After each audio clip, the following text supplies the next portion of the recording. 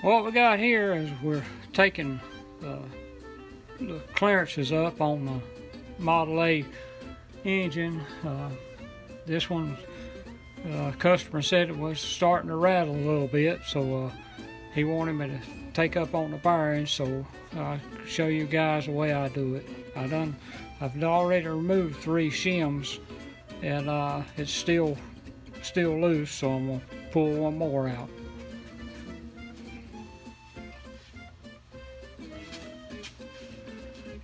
I've already took a breaker bar and broke the bolts loose. I just use this to spin them off.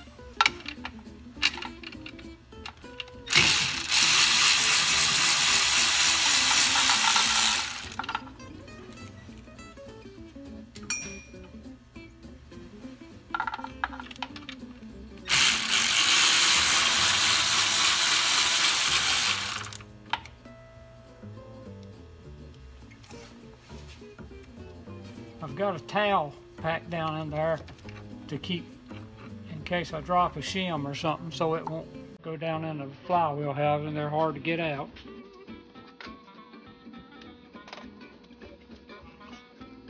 Remove one shim here. I'm gonna take one off. Get me a little red grease and I'll put it back up.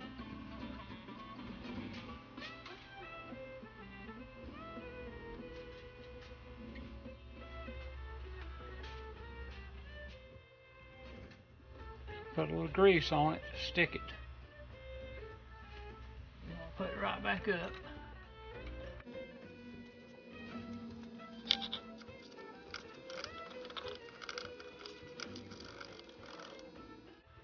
Now, some people try to use plastic gauge on these main bearings. I don't do that because you got about a 60-pound flywheel hanging on it, and it gives you a false reading.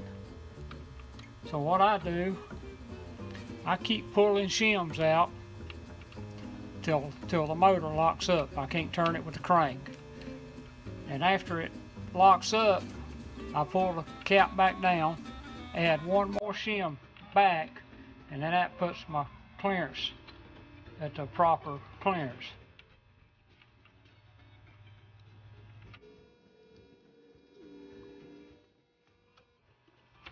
Pretty tight quarters working in here. A lot of your oil leaks come from a loose rear main.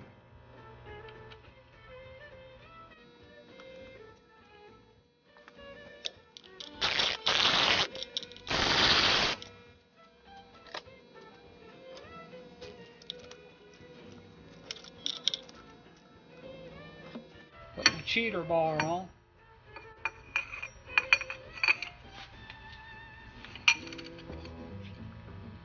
Once I get the proper clearance, I'll torque everything down.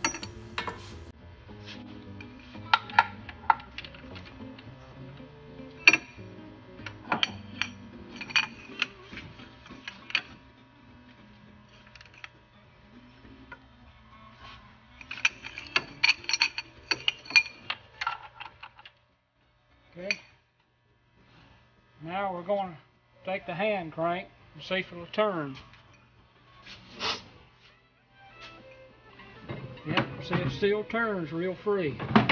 So that means I need to take another one out.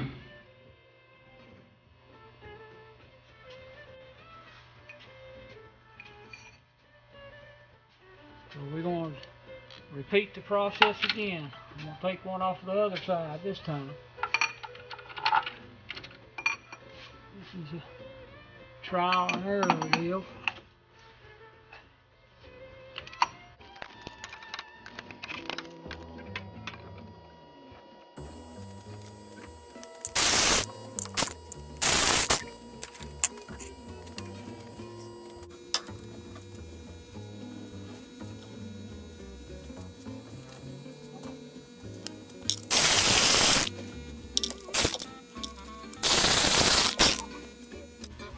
Right here, I got it started now.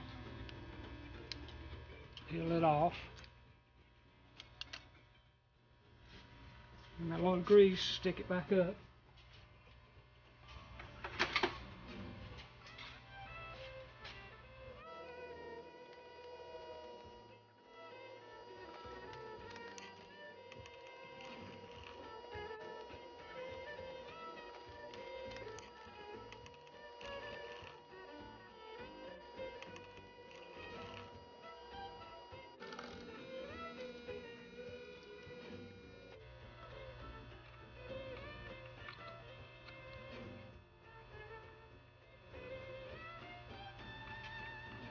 This makes 4 shims I've pulled out.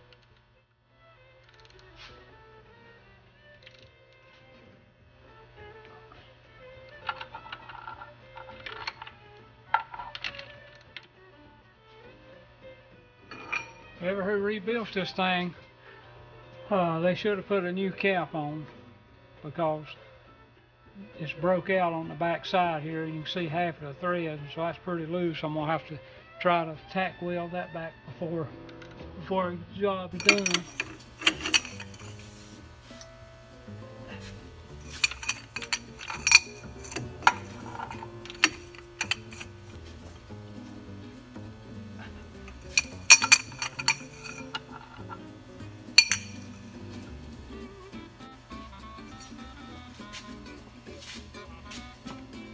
Okay, see, it's locked up now. I can't turn it.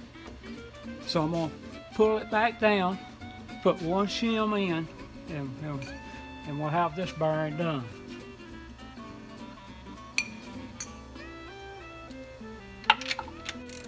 And we'll do the same thing for the remaining middle and front one.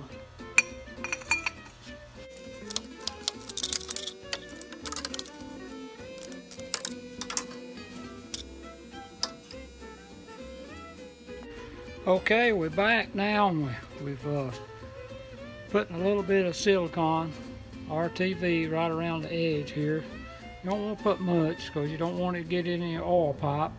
Stop it up. Just a little bit of sealer around here. Just takes a little dab.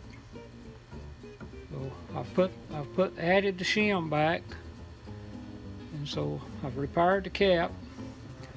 So we're ready to put this back on and button this one up.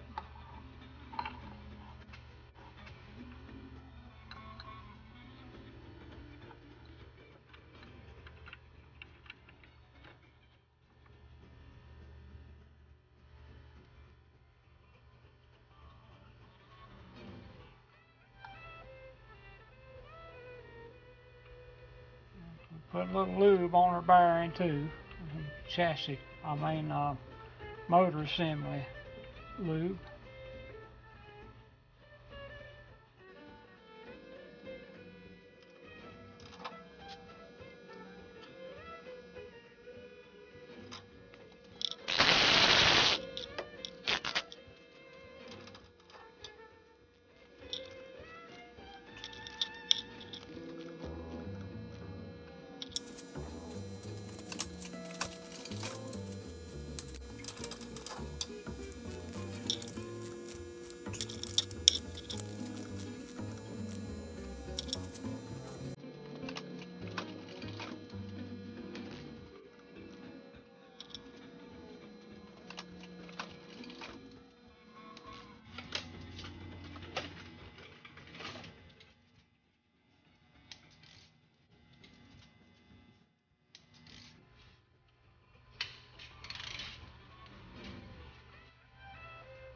Put some torque on it now.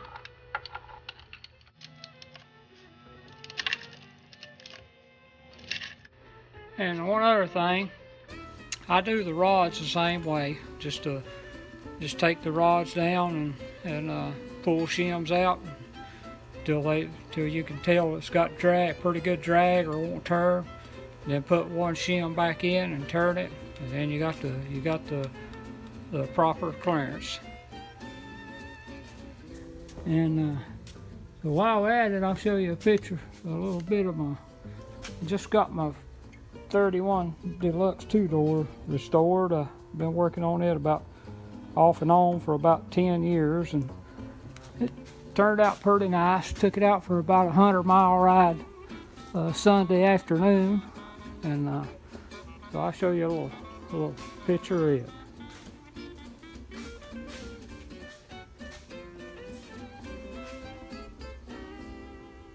Hope you enjoyed.